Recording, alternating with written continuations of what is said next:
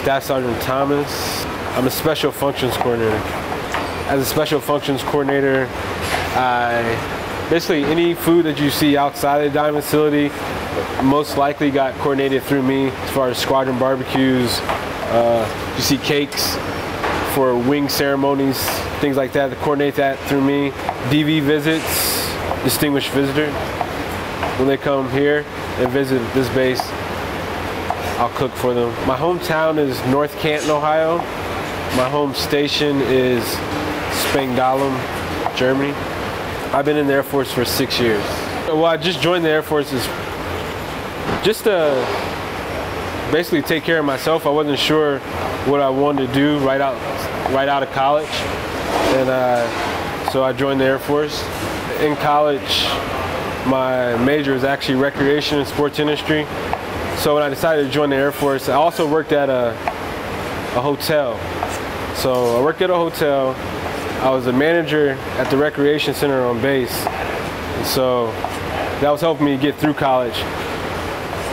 And when I saw this career field, it had food, lodging, and fitness. And I was like, I've done 2 out of 3 of those.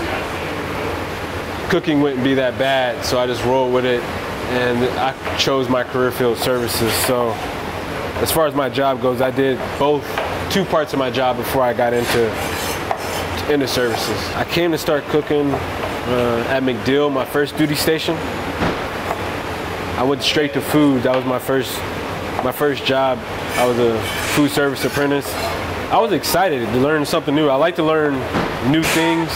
I wasn't really worried about it. At first, when you walk into a food service kitchen, especially at MacDill, where they can feed 800-900 people for lunch, you definitely have to learn very quick how to manage your time and to keep up the pace, even as an airman, regardless of what you're doing. So it was a little bit overwhelming at first, but once you get the hang of it, for me, it was definitely tiresome but fun and rewarding. My flight chief from Spangdahlem was the superintendent here, and she had remembered that I had cooked at MacDill and I had some experience working with DVs at MacDill, and she thought I would be good for the position. Not just because what she told me was not because of my cooking ability, because of my cooking experience and my professionalism. She thought I could handle the job. We spent about 2 hours of totally cooking. Most of it is prep work and getting everything ready to go, only because we want to make sure we have the freshest items when we do serve it.